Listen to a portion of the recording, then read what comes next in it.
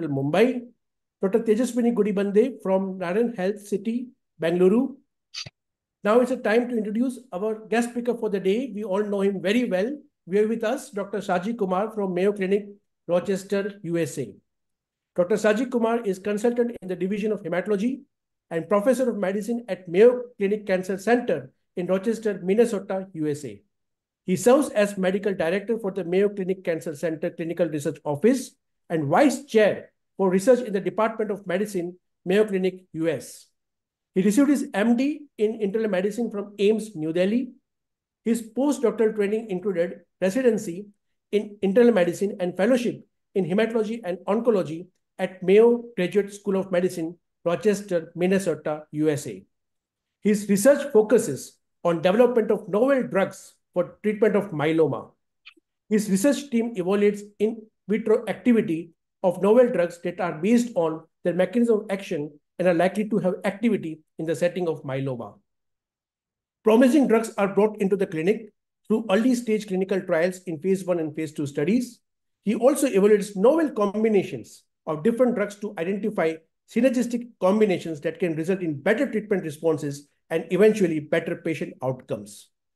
His work on drug development is complemented by an active program studying in the biology of myeloma with a focus on the study of bone marrow microenvironment in multiple myeloma and how it influences the tumor cells, especially the increased bone marrow microvessels seen in myeloma.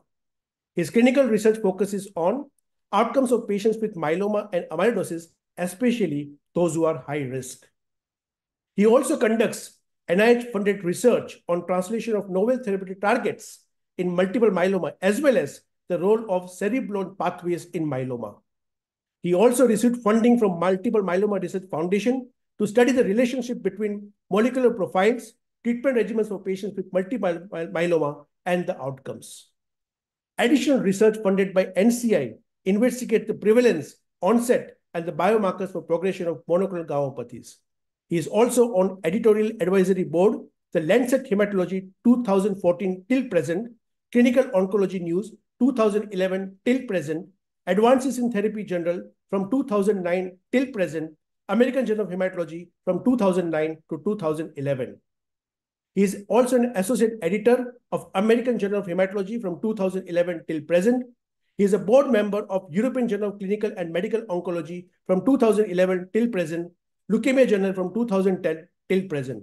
He is also the member of Institutional Review Board of Mayo Clinic from 2009 till present. And today he is with us to update us in myeloma from ASH in December 2023. Well, thank you so much. Over to you, Dr. Shaji Kumar. Thank you, Amit, and good evening, everyone. Let me go ahead and share my screen. Hopefully, so is that visible okay? Yes, sir. Okay. Yeah. Right. Is this full screen? No, it is not full screen. Yeah.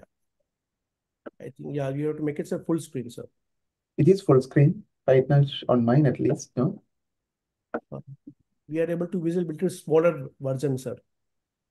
I think. Oh, that's probably because I have a very wide screen. Okay. So if I do it this way, is it better then? I can do it as. Yeah, I think so. Yeah. Now it's okay. Okay, let's do it this way because this will be better. Because it's a very wide screen, so it's probably getting kind of squished in between. So, okay, I'll just use it this way. So, good evening, everyone.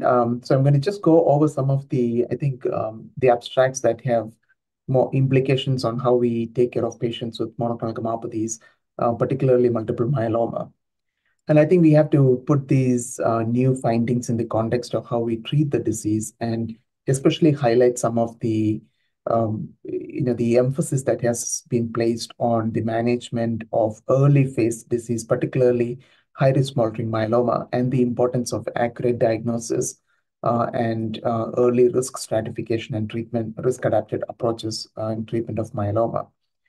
What is very clear also is that while the treatments have improved quite a bit and patients are living a lot longer than they used to 2 decades ago, much work still needs to be done, particularly in terms of not only expanding the duration for which patients' first remission lasts, but also coming up with new therapeutic modalities to take care of the subsequent relapses that inevitably follows that initial response.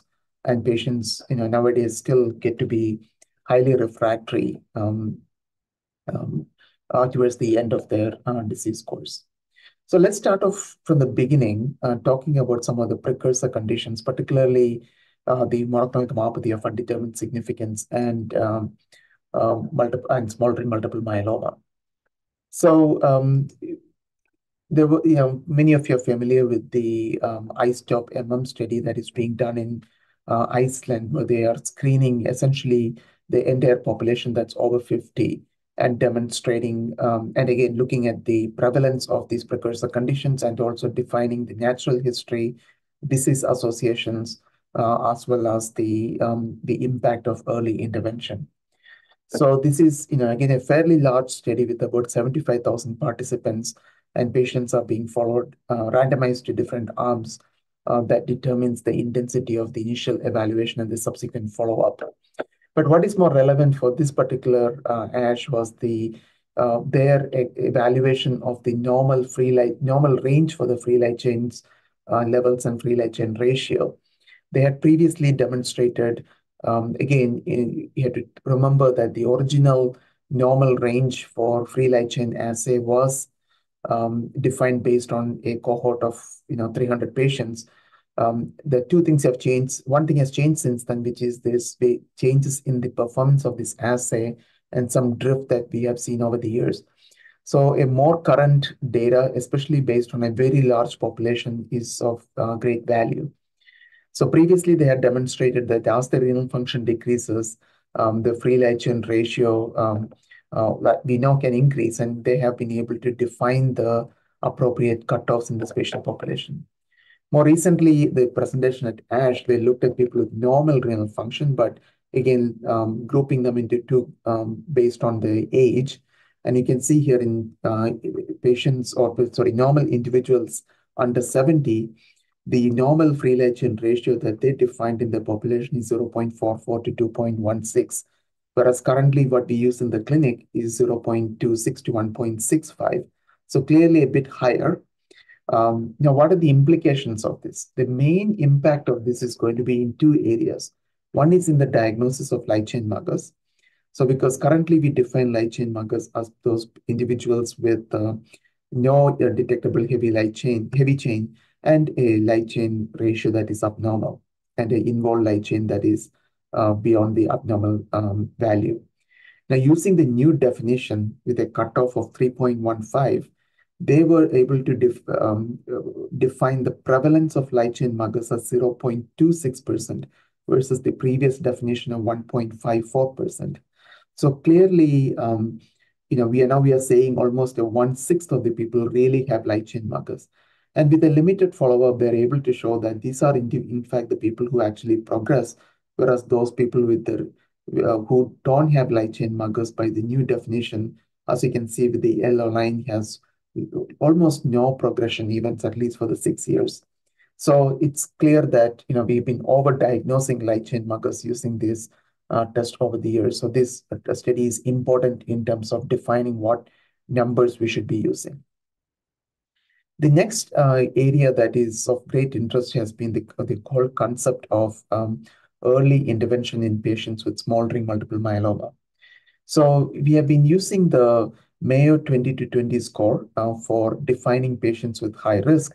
And we know those people with at least two of those high-risk characteristics have a risk of progression of close to 50% at 2 years. Now, we also know from our own practice, a lot of these patients might be low risk, but over the next year that we've been following them, that their numbers can actually change, and that usually is a harbinger of disease progression. And this is a concept of evolving smoldering myeloma that has been around for a while, and multiple groups have shown that. And we have another study from the ASH again demonstrating that an increase in the M protein of more than 0.4 gram per deciliter during the first year, or a free light chain ratio increase of more than 40% is a predictor of short time to progression to active myeloma In fact, when you look at adding that characteristics to the 20 to 20 criteria, it is helpful, particularly in those patients who are considered to be standard risk at the time of smoldering myeloma diagnosis, as you can see from the left-handmost curve. Within that individual, within that group, you can see that the individuals who have an evolving phenotype, they have a very high risk of progression, almost a 50% risk of progression in about 5 years or so. So bringing those group again closer to that definition of high-risk smoldering myeloma. Now, obviously, there has been a lot of interest, and the whole concept of risk stratification has taken on more value because now we are starting to intervene in these patients. We have two randomized phase 3 trials that have shown that use of lenalidomide with or without dexamethasone can improve the time to progression and also the overall survival of patients with high-risk smoldering myeloma. Now, the question that always comes up is, what if we were to treat them with really intense therapies instead of just using lenalidomide alone? Are we actually able to improve their outcomes? And this is a long-term data from the clinical trial using KRD induction for 8 cycles followed by lenalidomide maintenance for 2 years. Last ASH, we saw the results from both the ASCENT trial as well as from the CSER trials, and this one is a bit different. It's only a triplet.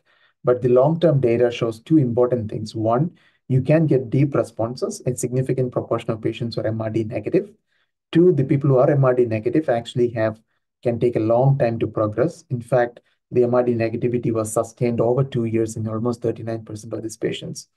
And most importantly, you can see that the progression to symptomatic myeloma was seen in only about 10% of patients with a median follow-up of almost 5 years. So again, is KRD the right regimen to use? We don't know the answer to that question, but it does demonstrate that even in patients with high-risk smoldering myeloma, using a intense therapy to bring the clone down to very low levels can be associated with significant delay in time to progression to myeloma, which we hope will translate to better overall survival. Now, this is a very small study, again, exploring the different therapeutic options for patients with smoldering myeloma. As you all know, the bispecific antibodies have been quite effective in relapse disease. And this is a very small trial that looked at using teclistamab, which is a BCMA-targeted bispecific antibody in patients with high-risk smoldering myeloma. Just 12 patients or too early, but you don't see the cytokine release syndrome was seen in about 58%, no neurological toxicity. So overall, the toxicity profile for those bispecific related toxicities seem to be low. Again, not a lot of infections, but remember, these are patients who are previously never been treated, very healthy patients, and we have short follow-up. So we need to wait for some more time before we are sure about this. But the response rates are really good. It seems to be MRD negativity in nearly all the patients who actually went on treatment. So, I think we're going to start seeing many of these newer therapies employed in this early phase of the disease to get a better sense of whether we can cure some of these patients by catching them early. Now, as I previously mentioned, the risk stratification is clearly very important, and we continue to uncover new important prognostic factors in this disease. And one of them that has been around for a long time has been the presence of circulating tumor cell. What has changed is that now we have flow cytometry, which is highly sensitive and can detect extremely small levels or low levels of circulating tumor cells. With that kind of sensitivity, you can see that the majority of the myeloma patients, you can actually detect circulating tumor cells at diagnosis, almost 90% of these people. And not only can we detect them, we can also show that the increasing numbers of circulating tumor cells are associated with decreased progression and overall survival at this point in time. And not only do it also seems to be quite independent of the other conventional risk factors that we use, including the high-risk FISH as well as the ISS staging system. So clearly, this is something we think in the future is more and more likely to be incorporated into the risk stratification systems of patients with multiple myeloma. Now, why are we so worried about the high risk? Because these patients don't do very well. These are the patients who often relapse very early. and often become refractory to all the available agents in a very rapid manner. So the UK investigators actually did a very interesting analysis from their Optimum trial, which was which was basically high-risk patients going on a very intense therapy, and they specifically tried to see who are those patients who are, even you can see that the Optimum trial regimen of DARA-CRVD was associated with one of the best outcomes that we have seen in high-risk myeloma compared to some of the previous regimens. 77% progression-free at 30 months. But the problem is, what about the other 23% who actually do relapse very early? What is unique about them? Are there things that we don't know based on the current risk stratification systems? So they basically looked at those patients and tried to identify what is enriched in those early patient population. And two things really stood out, which is the 17p deletion and people with multiple high-risk abnormalities. And this is, again, nothing new. We knew these are the patients who don't do very well. But it's very interesting when you look at it in a cohort of otherwise high-risk patients. These are the two factors that really stand out, suggesting that these are the groups we really need to do something quite different than even what's been employed in the Optimum trial. So now switching gears, talking about newly diagnosed multiple myeloma, there was the Perseus trial, which was clearly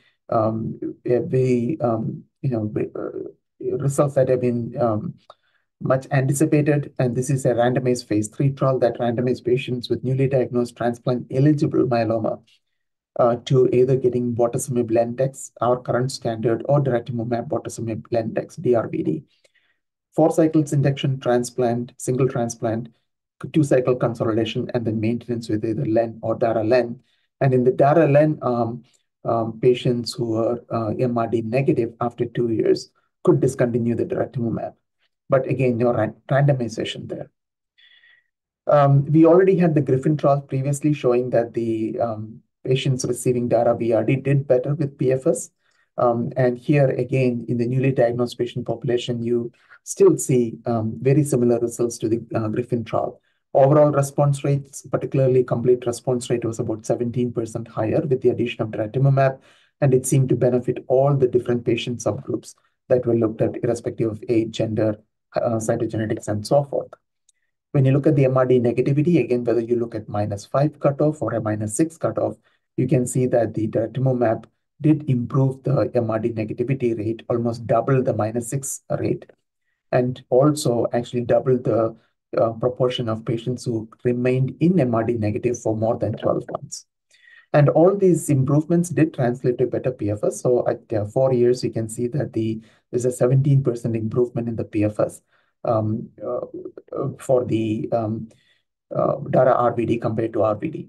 And importantly, when you look at the subgroup analysis, you can see that the majority of all the patients benefited, with a very striking exception of patients over 65. And this brings up very important questions. Of course, these were transplant-eligible patients. Nevertheless, the older patients among the transplant-eligible did not appear to have as much benefit with the DARA-RVD compared to RVD. And it's a sizable patient population, as we can see here. That is almost 25% of these patients who are enrolled on the clinical trial. So that is an important question that needs to be looked at in other contexts, as we'll come to in a second. Now, at the current follow-up, there is no difference in the overall survival, as we saw with the Griffin trial as well. So clearly, there are questions that are still unanswered as to whether we should be using a 4-drug regimen in every patient, or should it be used in a more selective manner, given the lack of this. Now, another important question that did not get answered with the Perseus trial is whether we need daratumumab as part of maintenance therapy. Remember, there was no second randomization. The previous trial, the Cassiopeia trial that used thalidomide instead of lenalidomide, there was indeed a second randomization that randomized patients to daratumumab versus observation for maintenance. And that trial was very important in demonstrating that patients who got daratumumab as part of induction therapy did not benefit from getting a maintenance regimen. So I think that it's unclear whether we need daratumumab maintenance if you got daratumumab as part of induction therapy. Now, in terms of toxicity, the Perseus trial did demonstrate that there was some increase in the hematological toxicity and also some increase in infections with the 4-drug regimen compared to the 3-drug regimen. Now, important questions that have not been answered by Perseus trial. One, do we need the daratumumab maintenance? Is it applicable to everyone, especially in the US setting? Is it applicable to the African American patient population? And third, is it applicable to the older patients? At least subgroup analysis suggests it may not work as well for the older patients. So there was data from the Emory group. They looked at their own experience of using DARA RVD versus RVD. These are not a randomized trial. These are sequential patients over years as they switch their standard approach. But what is important with their trial is that they had no DARA-based maintenance. And their maintenance approach was, in fact, a risk stratified approach using a PI IMiD for high risk and len alone for standard risk, which is what we currently use. And what is important was nearly 40% of those patients were African Americans compared to maybe 8% or so in many of the phase 3 trials. Now, obviously, what they were able to show was that the progression-free survival and the overall survival was better with the 4-drug than the 3-drug regimen, but again, very limited follow-up. So it's important for us to compare this with what happened with the Griffin and Perseus at those time points. So when you look at the 4-year progression-free survival, we can see that the Griffin, Perseus, and the Emory experience all show about an 85% 4-year PFS in newly diagnosed patients undergoing an autologous stem cell transplant. So again, suggesting that maybe the daratumumab maintenance that was used in the Perseus and Griffin maybe is not needed because it didn't seem to make any difference in the setting of at least what the Emory experience has been. So what about so there was also another trial that looked at isatuximab instead of daratumumab and carfilzomib instead of bortezomib as the other quadruplet for patients with newly diagnosed patients. Very similar design. But what they were looking at as a primary endpoint was the MRD negativity. And as you can see here that the addition of, using the quadruplet, the addition of the anti-CD38 monoclonal antibody to the KRD regimen did lead to a better MRD negativity. Whether this will translate to a better PFS, we will know later.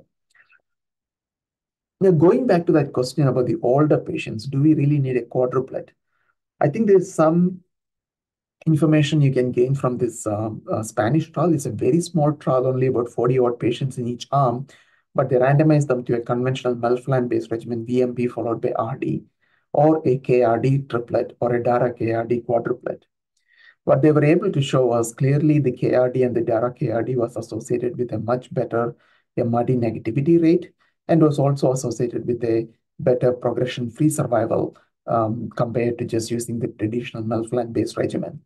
But what was important was that there was no difference between DARA KRD and KRD, and there was in fact more discontinuation for toxicity in the and toxicity-related death in the DARA KRD arm. Again, substantiating what we saw with the Perseus trial, that patients over 65 may not necessarily benefit from getting a quadruplet regimen, at least in the standard risk patients. Now, kind of switching gears here a little bit. Now, let's talk a little bit about the relapsed multiple myeloma work. Clearly, there have been a lot of advances in the recent years, particularly with respect to the immunotherapy, the CAR T cells, and the bispecific antibodies. So there were a lot of smaller trial updates of phase 1 studies, very small cohort studies looking at role of the newer bispecifics as well as newer CAR Ts. But I'm going to focus primarily on the real world experience because that is what we're going to be seeing in the clinic.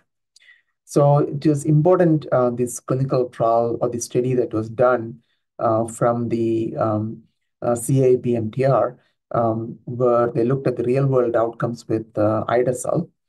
Now, so the ide-cel is a BCMA-targeted CAR T that has been approved for use in the US. So they looked at about 821 patients who were treated with ide-cel as standard of care. So that means these are patients with at least 4 prior lines of therapy. When you look at the cohort, you can see that this is again includes a lot of older patients. Nearly a third of the patients are over 70. It's a very important question as we always talk about, can we actually use it in the older patients? You can see that there's many of these patients had significant comorbidities, many of these patients had high-risk disease. They were all exposed to multiple drugs. In fact, many of them were even exposed to BCMA-targeted agents. What was seen was the overall response rate was about 73%, maybe about 10-15% less than what was seen in the KARMA trial, KARMA-1 trial. And you can see that the response rates appear to be quite similar across the board, maybe a little bit less for those patients with stage 3 ISS and patients with prior BCMA therapy. When you look at the progression-free survival, the median PFS was 9 months, which is not too far from what was seen in the KARMA-1 trial, and the median overall survival was not reached. And when you look at the factors that influence these outcomes, both progression-free survival and the overall survival, you can see that those patients who, again, had a low platelet count at the time of therapy, had previously seen a BCMA-targeted agent in the near past, high cytogenetic risk, ISS stage 3, heavy tumor burden, extramedullary disease, all these was associated with a poor performance status, was all associated with a inferior progression-free survival. Similarly, when you look at the overall survival, you see the same factors falling out: poor performance status, thrombocytopenia, recent exposure to BCMA-targeted agents, high-risk cytogenetics, and also patients with extramedullary or elevated LDH. So what about the safety? Clearly in the clinical trial setting, you often have a very different profile. When you look at the toxicity, here you can see that the overall CRS rate was about 80%, very similar to the clinical trial information. The ICANS was about 28%, but grade 3 was only about 5%. One of the biggest concerns that we have with CAR-T is the presence of significant infections, and you can see here there were quite a few patients with a variety of different infections. And more recently, as you have heard, there have been concerns with T-cell malignancies, though none was reported in this cohort. We have seen 20 to 30 patients reported so far across all the different CAR-T cells therapies for lymphoma and myeloma. So something that I think we will learn more as we go along. So how does it fare, the real-world data, in comparison to what we saw in the clinical trials? On the left-hand side is the current cohort. You can see the KARMA trial with 128 patients and a previous US real-world experience with about 159 patients. Similar data, 9-month PFS, 70 to 80% overall response rate. And again, so essentially what we've seen both in terms of toxicity and efficacy in the real-world setting seems to be quite similar to what we saw in the clinical trials. Now, there's not very large cohorts out there with using cilta-cel in the real world, but at least in the phase 1 trials, cilta-cel was associated with almost a 3-year progression-free survival. So clearly, we need to wait and see what that shows. Now, the other immunotherapy that has been approved and is being used quite a bit in the clinic today is teclistamab. This is the BCMA-targeted bispecific antibody. And again, looking at a real-world experience of about 106 patients, comparing that to Majestic-1, that was the pivotal trial that led to the approval of teclistamab, you can see that this is a cohort that is very different, right? These are patients with poor performance status, a lot of high-risk cytogenetics, extramedullary disease in almost 42% of these patients. And most importantly, 88 of those 106 patients would not have been eligible for the clinical trial at all due to a variety of different exclusion factors. So a much more sicker patient population. And what was seen in these patients was that the overall response rate was roughly the same, about 60% or so. Deep responses maybe not as much. And when you look at the different subgroups of interest, you can see that there is similar response rate across the board, maybe with the exception of those patients with RISS stage 3 and patients with extramedullary disease. Neither of these patients seem to get a high rate of response with teclistamab. When you look at the survival outcomes, again, one thing to remember is the median follow-up is very short for this study. The median PFS was noted to be only about 5.4 months, which is almost half of what we saw in the Majestic-1 trial. And the median overall survival was not reached in this cohort. When you look at the safety profile, you can see that these are patients Again, the CRS rate predominantly grade 1 or 2, which is what we see in the clinic. Even with the clinical trials, ICANS, very low rate, only 3% grade 3 or 4. And when you look at the hematological toxicity, you do get quite a fair amount of leukopenia and some delayed cytopenias or prolonged cytopenias. You can see almost grade 3 for leukopenia in 7% of these patients at day 90. Now, from an infection perspective, this is something of great interest because we have seen quite a bit of unusual infections amongst patients who are getting bispecific antibodies. And here, as with the clinical trial, we can see that maybe even more so, 46% of these patients with severe infections compared to about 35% in the phase 1 trials. So this is something that we have to continue to work on. And a lot of the work that's going on right now is looking at limited duration therapy or reduced frequency of administration to try and see if we can improve upon this. Now, so what is the whole bispecific antibody field moving? The two important approach or three approaches. One is time-limited therapy. Two, reduce frequency of administration that is probably driven by the depth of response. And the third thing is looking at combinations with standard of care agents. So we saw some interesting data with talquetamab, which is the GPRC5D targeted bispecific antibody in combination with pomalidomide. And we saw that the talquetamab plus pomalidomide, the overall response rate was nearly 94%. Obviously, high response rate even amongst those patients who have been previously exposed to BCMA-targeted agents. In terms of toxicity, it's important to note that there was no additional toxicity that we saw here that wasn't seen with either of these individual drugs. And I think this is a paradigm that is increasingly being explored even in the newly diagnosed setting. We have teclistamab with daratumumab, teclistamab with lenalidomide trials that are ongoing in the newly diagnosed patient setting. Now, I think just one abstract that I think is very important from the point of view of routine practice. Most of us have started using the bortezomib once weekly instead of twice weekly, subQ instead of IV, based on some of the phase 3 data as well as retrospective data. And this is actually a very large cohort of patients who are identified from the existing databases. These are almost 2,000 patients, almost 40% of them actually getting twice weekly compared to once weekly in about 1,600 patients. You can see that there's a fairly similar group of patient population, but when you look at the real world progression-free survival, no difference at all between the two, once weekly versus twice weekly. There was no difference in the overall survival. However, there was definitely less peripheral neuropathy associated with once weekly, almost half as much compared to the twice weekly. And again, highlighting and reiterating the fact that we should not be using twice weekly bortezomib for any patient in the current practice.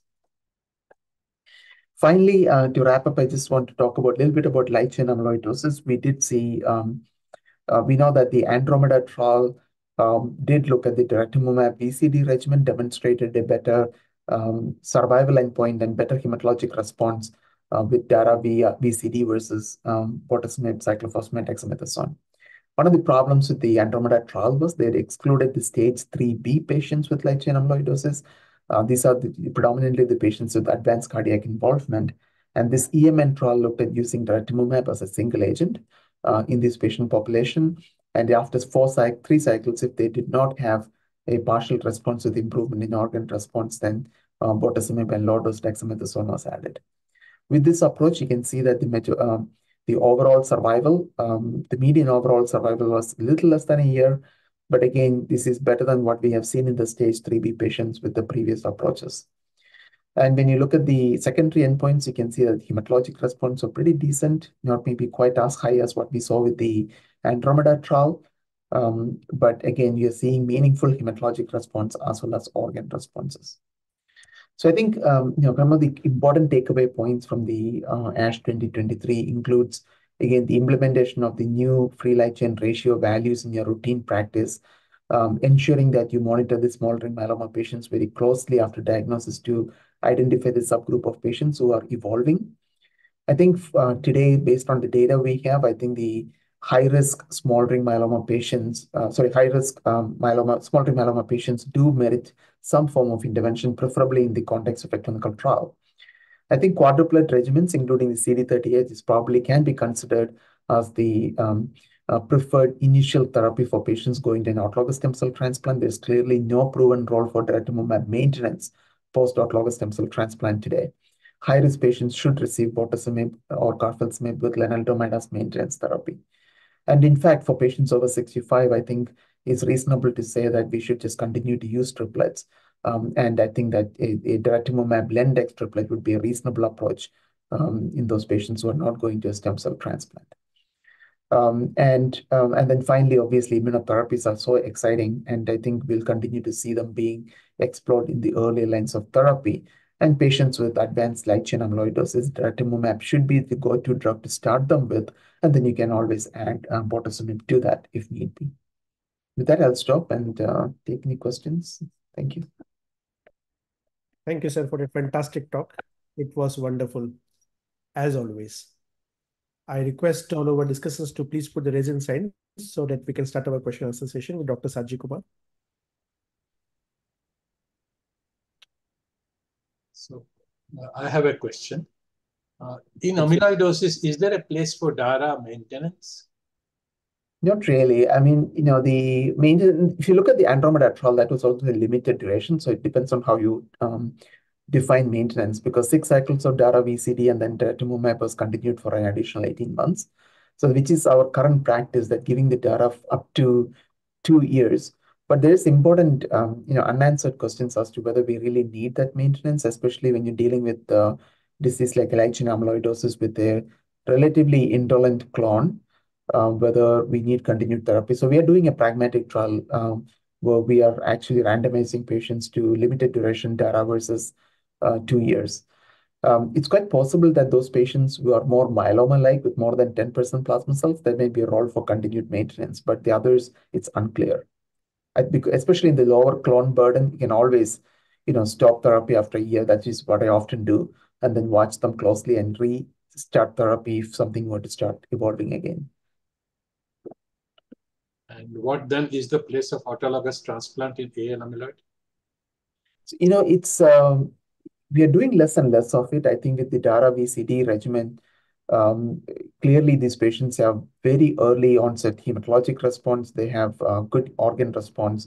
So I think the transplant right now, where we end up doing them, is the transplant eligible patients who don't get a deep heme response with these therapies upfront. Those patients, we tend to take them to an early transplant. The rest of them we often collect and sometimes we store. But you can also make an argument that you really don't need to collect and store, because these patients are getting limited duration therapy. And if they're going to need a subsequent therapy 5-6 years later, you can collect at that time rather than just have collect and store. Thank you. Thank you, sir. Dr. Nitin Gupta, your question, please. Hello, hi, good evening, and thank you, Shazi, for the excellent talk and update on ASH updates. Again, so many of the newer therapies are not available to us or maybe coming in near future. But do you see any role of allogenic transplant in younger patients of relapsed multiple myeloma, especially who relapse after autologous transplant? Is there any role in current era? Absolutely. I think there is clearly a role for a very, very small subset of patients. So if you look at that UK high-risk trial, right, that 21% who relapsed within the first couple of years, those patients are not going to do well, whatever you do for them. These are the ones with the 17p deletion, often with a 1q abnormality and a 414 or a 1416 translocation. So if you have a high-risk translocation, a 1q abnormality and a 17p deletion, whatever all the therapies we have available today is not going to keep them going beyond maybe 2 or 3 years. So I think those patients, it's reasonable to consider allogeneic transplant. Question that always comes up is, should you think about it in the frontline setting? I don't do that typically because these risk stratification systems are not perfect. We always have patients who look high risk and they continue to behave very well afterwards. So we don't want to subject them to something that is toxic without kind of testing the waters. So what I do is, take them to an early transplant, give them 2-drug maintenance, and if they relapse early, then I plan to take them to an allogeneic transplant at the best response to the second-line therapy. So thank you. Thank you, Dr. Nitin Gupta. Dr. Bhausar, your question, please. Yeah, thank you, Dr. Shaji, for an excellent review. I have two questions. The first one is use of teclistamab given the high infection rate in this real-world studies and earlier study. So, what prophylaxis you recommend, and how about IVIG replacement? Yeah, so that's a good question. So we put all of them on PJP prophylaxis routinely as well as zoster prophylaxis. That's fairly routine. Some of those older patients, poor performance status, recent infections, we also put them on some fluoroquinolone prophylaxis, at least for the first couple months until the myeloma comes under control. IVIG, we routinely give them IVIG if their the IgG is less than 400. So that is our current practice. We tend to, teclistamab, we tend to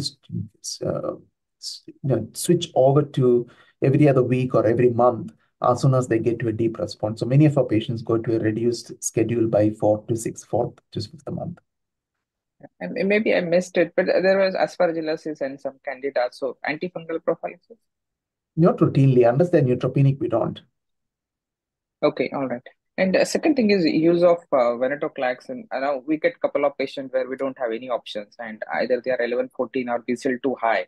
So, and given the excess death rates in the Bellini trial, means if one wants to use, what would be your recommendation or what precautions you want to take? Right. So we do use a fair amount of venetoclax off-label in the 11-14 patients. So I would only do it in 11-14 patients, not the quote-unquote BCL2 high, because we don't have a validated clinical test that can accurately, group those patients using the BCL2 expression at this point. So 11-14 patients, I never go over 400 milligrams of venetoclax.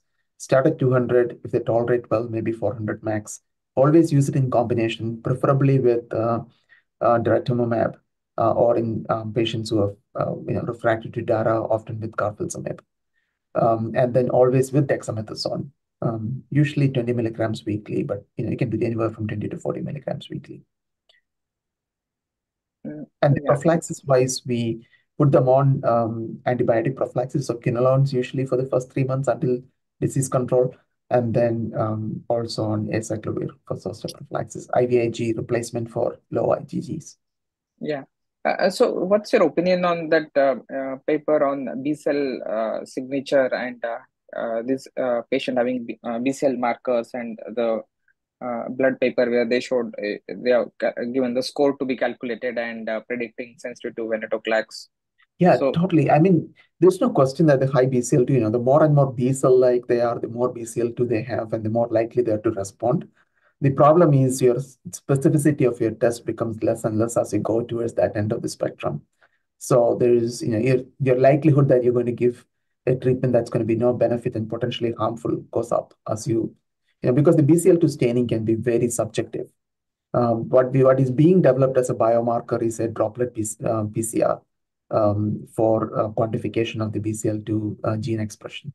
Once that test becomes easily available, I think we will expand the BCL2 inhibitor eligible patients from the current 20%, 11, 14 to probably about 40% of the patient population, bringing in those BCL2 high patients.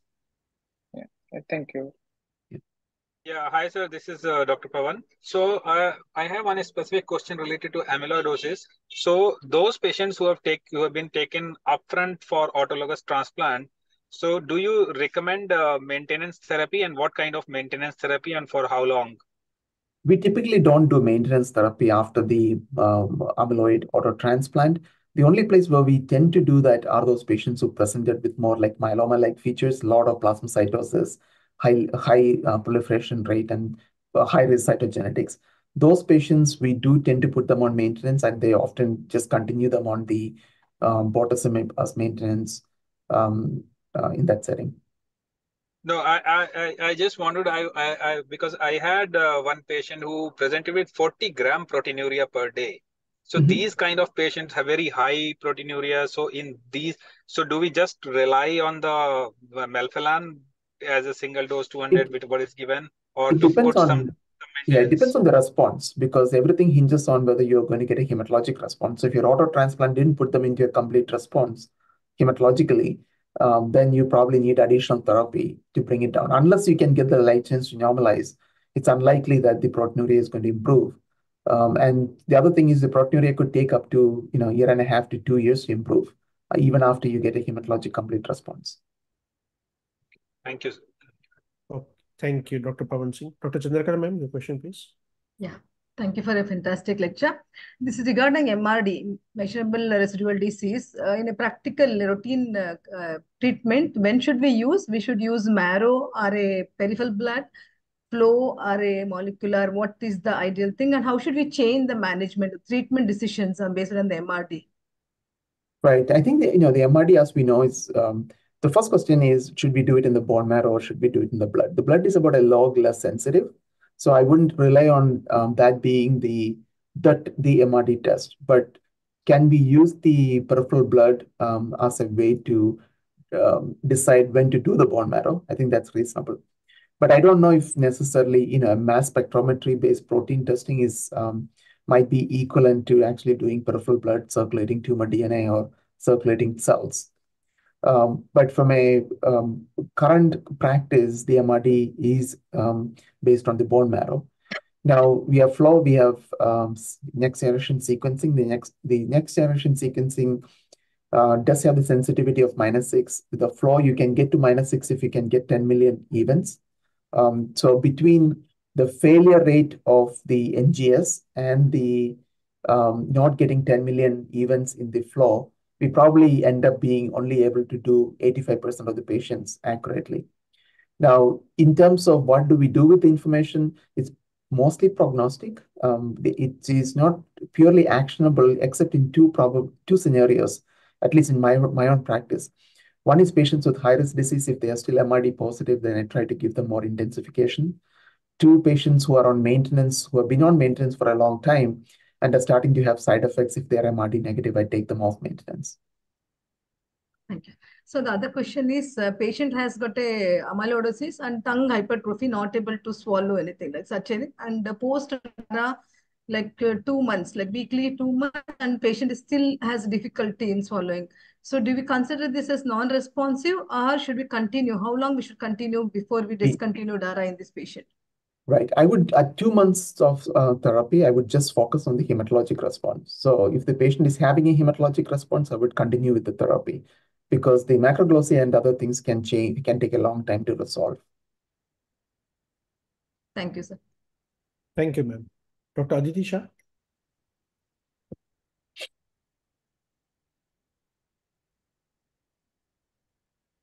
You're muted, Dr. Aditi. Yeah, sorry. Thank you, sir. It was a very nice talk. So my first question is, in a patient who has high risk based on MSMART, like 2 mutations like deletion 13, amplification 1q, or translocation 14, but not deletion 17p. And clinically, they don't present like a high risk disease, probably only anemia. Then do you still consider giving DARA upfront, or we can start with 3 drug?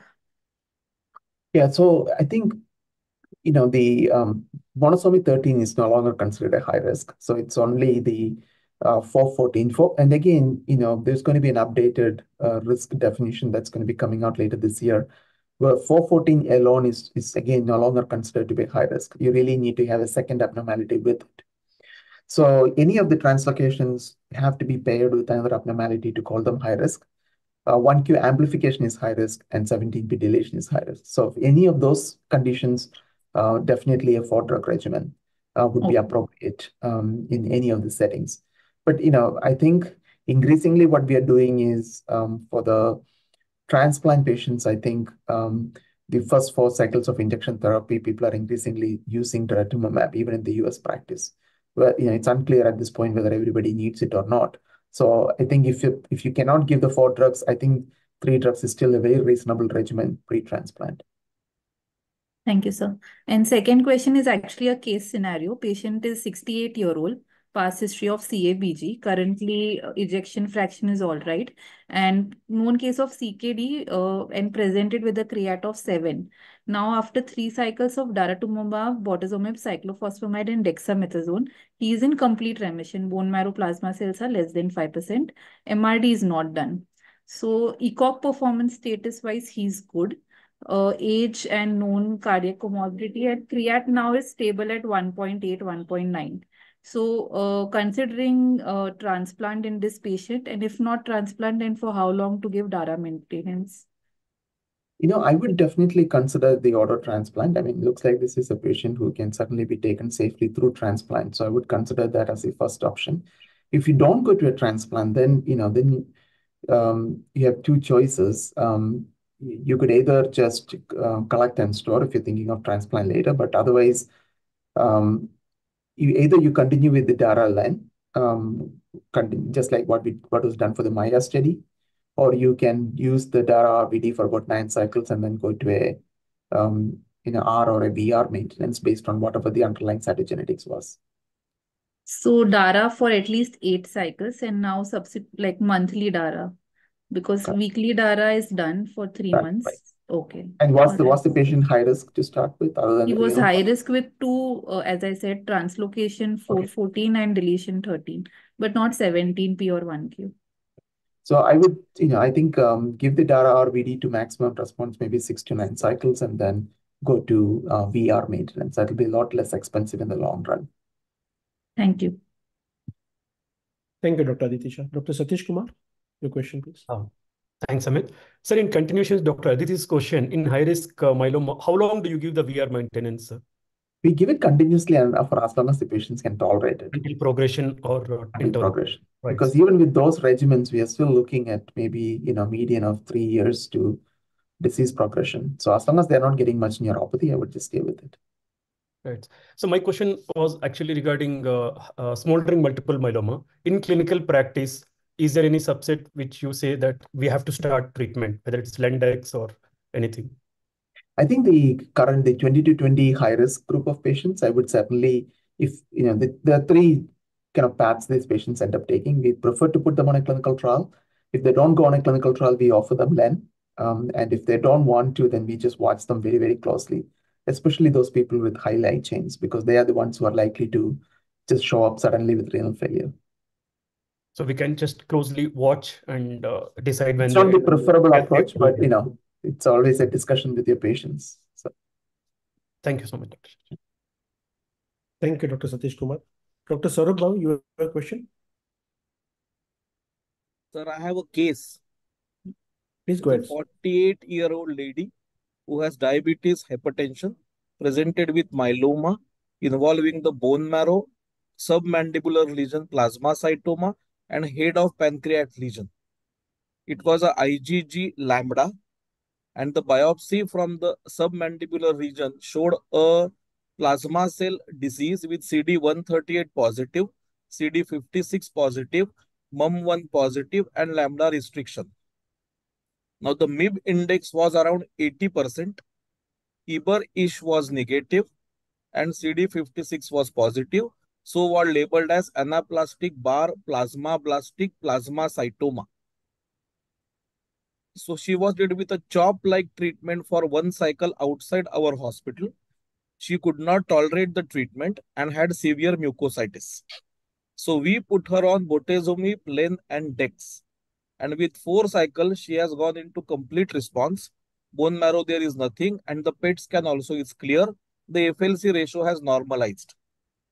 So the thing is that the histology is looking very aggressive, but the response to treatment is like a myeloma. Right. In such a patient, will you consider autologous stem cell transplant? If yes, should the conditioning regimen be only melphalan, or it should be beam, which is used in a standard lymphoma? And if you think that the auto transplant may not work in such aggressive disease, will a DARA type treatment with long-term maintenance is a better option? No, I would actually just do an auto transplant with MEL 200 and then put the patient on a bortezomib len maintenance. Okay, sir. Okay, sure, sir. Thank you, sir. Thank you, Dr. Saurabh Bhau. Dr. Asha Shah, ma'am, your question, please.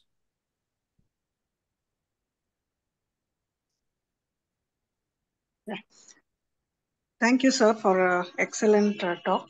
My question was in a patient who has got 17p deletion and treated with DARA-VRD induction followed by autologous transplant. What would be the preferred maintenance? Sir? I would use bortezomib len maintenance for that patient.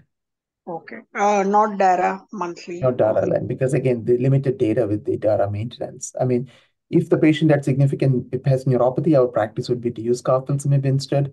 If they cannot tolerate a proteasome inhibitor, then yes, Daralan would be the next option. Okay. Thank you, sir. Thank you, ma'am. Dr. Cecile Rocher, your question, please. So just a question regarding the use of bortezomib versus daratumumab in a patient who's got, let's say, progressive glomerulonephritis, renal failure, mild renal failure, and proteinuria. Is the bortezomib better or daratumumab better if you want a good renal remission? So this is a patient with elderly gentleman, progressive glomerulonephritis, progressive glomerular disease, immunoglobulin deposition disease. Okay, got it. Again, I think these are the patients, we used to treat them with a VCD type regimens in the past, but we tend to use more of the DARA VCD or a DARA VD combination, especially in the setting of renal failure. So either of them, either DARA VD or VCD would be appropriate, depending upon the finances associated with the DARA. Yeah, but even if the small clone, you would use DARA or rather use bortezomib dexa? Because the question is, the importance is, yeah, it's not as much the size of the clone as much as where you want to get to. Okay. I think these people really need to get to a MRD type setting for them to improve the renal lesions. Okay. Thank you. Thank you, sir. So there's one question from the audience from Dr. Bhuvesh Varthnath Gauri. There's another hand up from Dr. Ba. Yeah. Dr. Ba, your question, you can go ahead. I will ask later on. Yeah. Thank you so much for the excellent talk, sir. So basically, this was in continuation with the MRD question that was raised.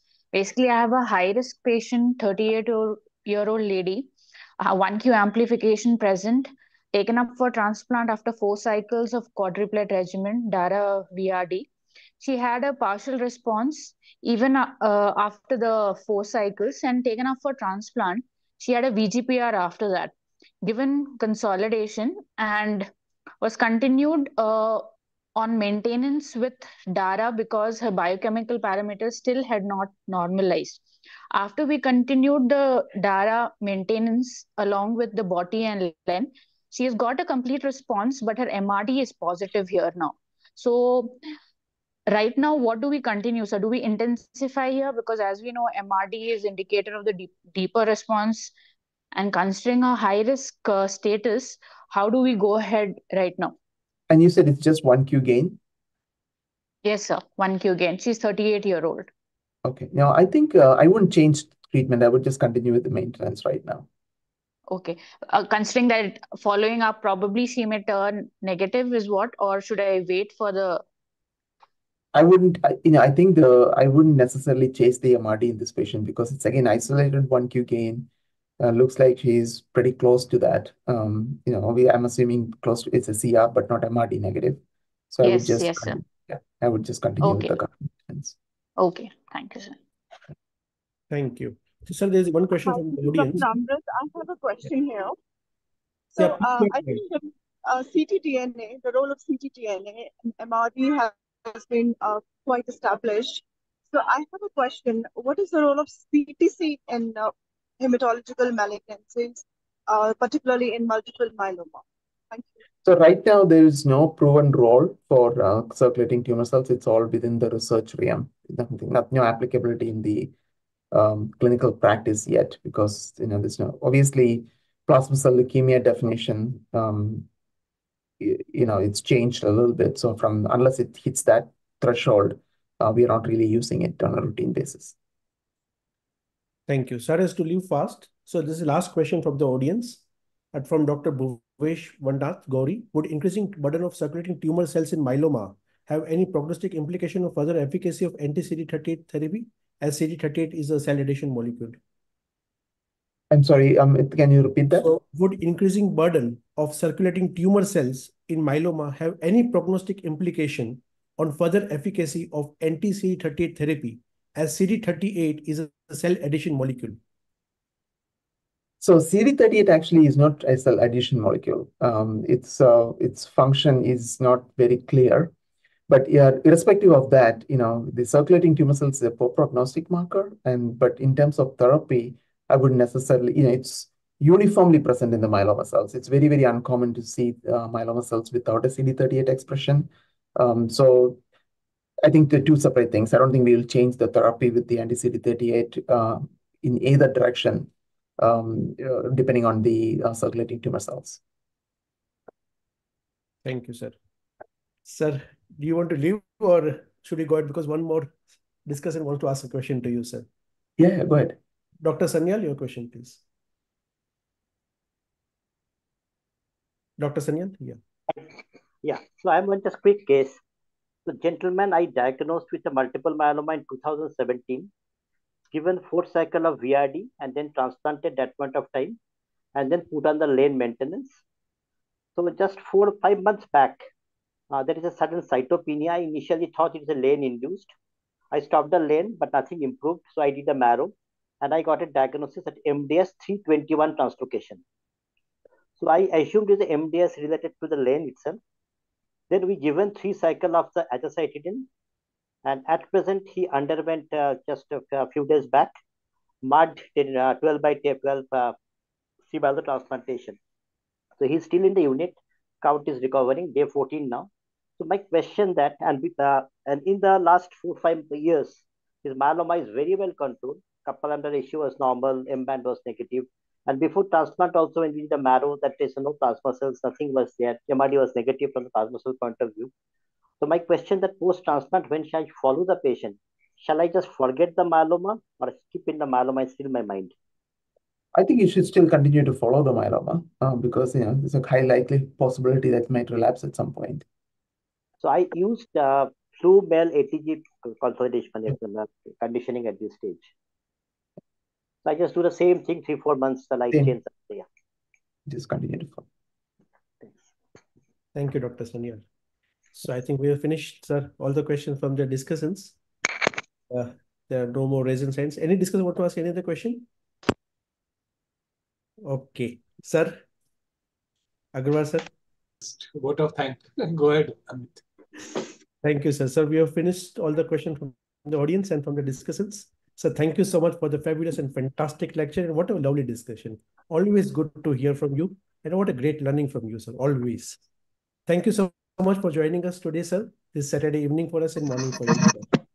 Thank you so much once again, Thank sir. you. Thanks, everyone. Good seeing everyone. Take care. Thank you.